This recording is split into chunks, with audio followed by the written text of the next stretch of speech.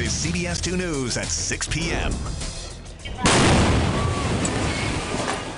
A startling blast 1 year ago today that's still being felt in a South LA neighborhood where many still can't return to homes that were damaged. And that's because repairs still aren't finished. Some victims say the work isn't being done fast enough for them to move forward with their lives. CBS 2's Jeff Nguyen is live in the neighborhood where he spoke with people whose lives have been forever changed. Jeff?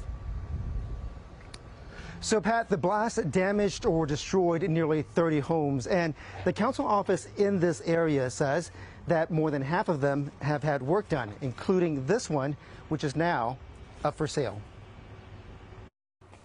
Exactly a year after the botched LAPD fireworks detonation, Jose Becerra and his family say they cannot move back into their home. The city in the TV is really nice, but the truth is this.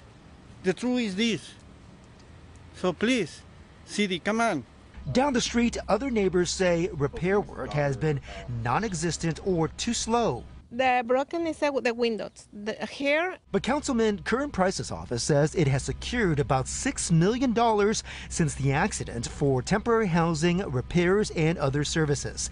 The attorney for more than 20 neighbors say he's working for free to get the city to settle with his clients. The loss of property is about $600,000 total for all 21, and we made a claim for about $1.7 million for 21 different people.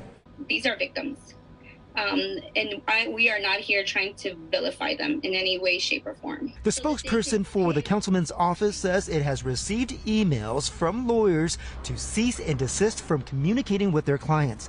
And many impacted are renters who may not have a say on how their landlords want to move forward.